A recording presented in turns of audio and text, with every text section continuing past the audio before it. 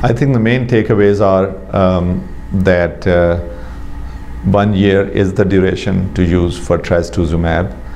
The takeaway will be that the mainstay of therapy is HER2 blockade, and it's less important which chemotherapy we pair with it, to the point that for patients with smaller tumors, we don't have to give them combination chemotherapy.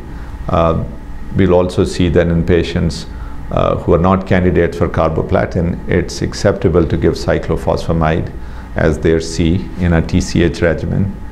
And we'll also see that the future of adjuvant therapy is not just single HER2 blockade, but using more than one anti-HER2 intervention, either dual antibody or an antibody followed by small molecule tyrosine kinase inhibitor.